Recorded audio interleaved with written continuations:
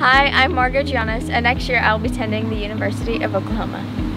So Margo knew right from the beginning what she wanted. In our junior family meeting last year, she told me then she was only applying to the University of Oklahoma.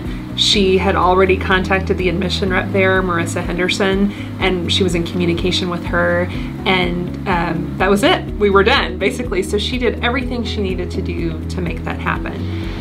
So I chose to go to the University of Oklahoma because I have a company based here out of Oklahoma City called Honestly Margo. I have different bath and beauty products, and I started this when I was in middle school here at Cassidy. And I plan to continue to do that, and going to the University of Oklahoma allows me to still come back to Oklahoma City and work easily with my mom, with my dad, go to the distribution center, but really easy communication with the rest of my team to be able to get things done. They were actively recruiting her, and in fact, when she was admitted, our rep, Marissa, actually hand-delivered her acceptance letter to her house.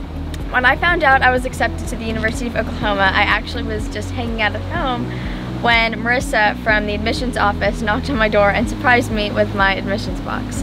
I think that was pretty special, and that's something I'll never forget.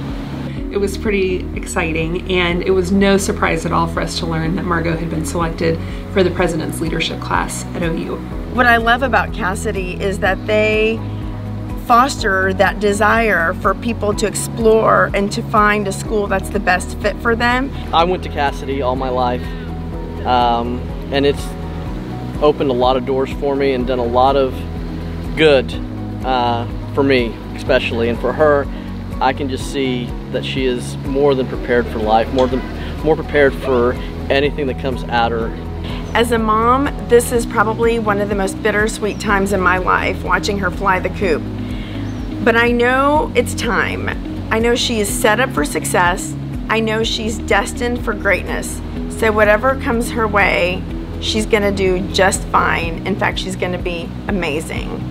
So yes, I'm sad to see her go, but I know she's ready, and I know it's time.